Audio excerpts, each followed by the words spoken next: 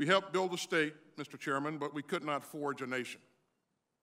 The fact that the Afghan army that we and our partners trained simply melted away, in many cases without firing a shot, took us all by surprise, and it would be dishonest to claim otherwise.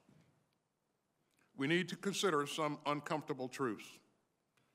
That we didn't fully comprehend the depth of corruption and poor leadership in the senior ranks. That we didn't grasp the damaging effect of frequent and unexplained rotations by President Ghani of his commanders. That we didn't anticipate the snowball effect caused by the deals that the Taliban commanders struck with local leaders in the wake of the Doha Agreement.